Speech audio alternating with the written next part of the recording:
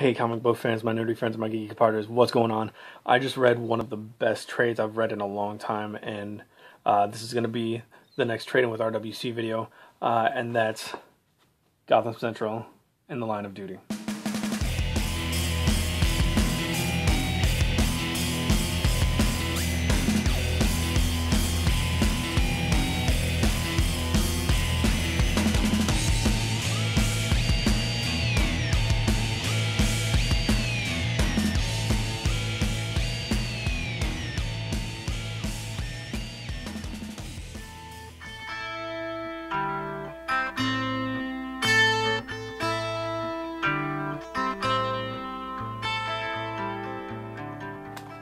Okay, so for you guys who don't know what Gotham Central is about, it's pretty much the Gotham Central PD doing police work.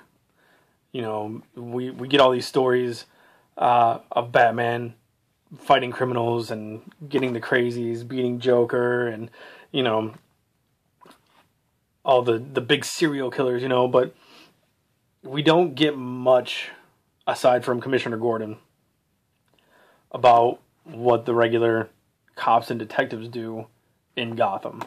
And this book depicts that. In here, there's really, it's kind of broken up into two big stories in this trade. One involving a Mr. Freeze storyline, and the other involving a murder, which kind of develops into, well, it's two separate cases that kind of combine into one at the very end, involving Firebug and a murder of a 14-year-old girl. Now when I say it's one of the best stories I've read in a long time, that's because it's something I never really thought of. Like, I know a bunch of people have been talking about this book. I know a bunch of people have done reviews on it and spoke very, very highly of it. I just never jumped into it. But the other day I went to Second and Charles and saw that this was there. And I'd seen it there before. I just kept passing it up. But I had a little more store credit than I had planned on having. So paying $6 for it wasn't that big of a deal to me. So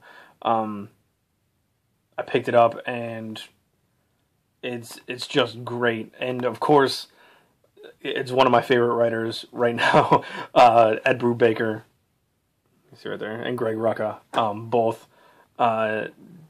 did amazing work. Ed Brubaker always does this great work as far as like criminology, you know, and detective work and that sort of stuff. And it really shines through in this book. Just like nose to the grindstone police work, detective work, you know, working all day long, coming in the next day and working harder, putting up with what you have to put up with to get the bad guy. And this was just, I can't vocalize how much I actually like this book. I don't know how many volumes there are of Gotham Central, but I am going to be looking for them, probably pretty actively now, because this one was so good. And if they're all, Brubaker, Rucka written, I'm definitely going to be all over them. The art is also something that's really nice. Michael Lark doing the art on these. This is a great picture of Freeze there, Mr. Freeze there. Really like that. The only complaint I have as far as the art is concerned is when you have multiple people in the same frame, they can kind of get kind of confusing as who is who.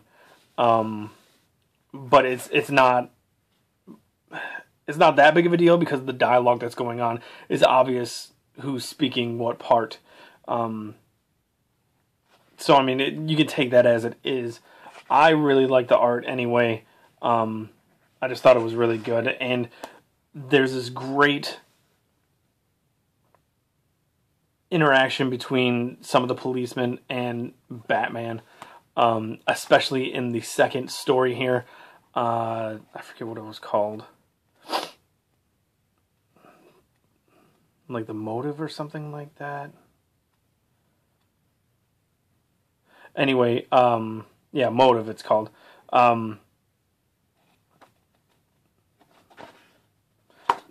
Motive apparently was written just by Ed Brubaker. Maybe that's why I liked it so much.